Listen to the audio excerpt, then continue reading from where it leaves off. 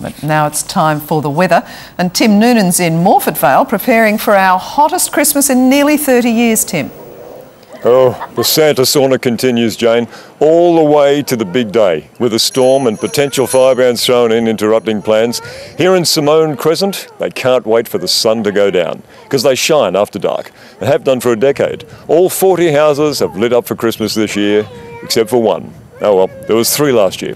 They don't let it cast a shadow. They focus the spotlight on fundraising for Flinders Medical Foundation's cancer research, and they raised $16,000. We got just over the forecast 34 in town. Wait till tomorrow, Santa. It was a classic morning, the low of 16.8. It's now 31. Mostly hot and dry around the state. There were showers in the far west. Again, a coldish start in the southeast, but the CFS warns a high fire risk expected there from hot northerlies over Christmas. The high pressure that's staking out the Tasman is going to turn the torches on us over the next 2 days. And the storm front that could mess with Christmas is looming southwest of WA. And the first cyclone of the season is possibly forming on Christmas Day southeast of Darwin, but it's not expected to hit populated areas.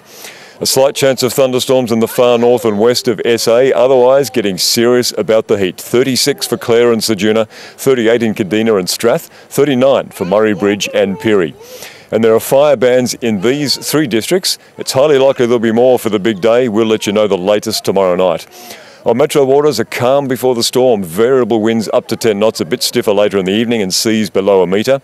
The top's now 38 for Christmas Eve in the city. The low's 17, hot and sunny.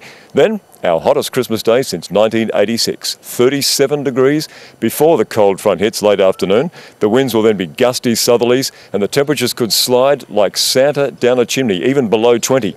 Everything seems okay for now in the glow of Simone Crescent's lights. It'll be even better after 8:30. Come and roll a coin for cancer research, and maybe sort of send some Christmas love to the single house on the street that doesn't have any lights, Jane. Indeed.